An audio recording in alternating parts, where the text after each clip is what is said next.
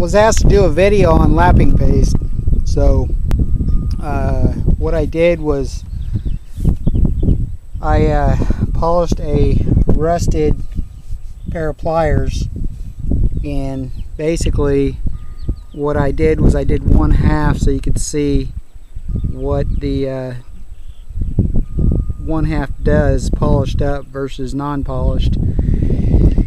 Lapping paste is basically a metal polishing grit that's super fine. It goes up to 15,000 grit.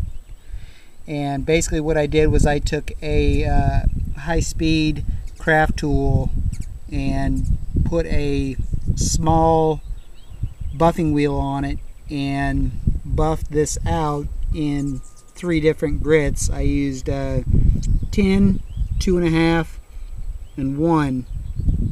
And it only took me probably about 3 or 4 minutes to get that little bit of metal there, the before and after. But what you want to do basically is just run this in a series of grits, starting with like say a 20, a 10, 2.5, 1, and then a final buffing polish would be a 0.5, which is 15,000 grit. And these basically run starting off at about 300 grit on up to 15,000.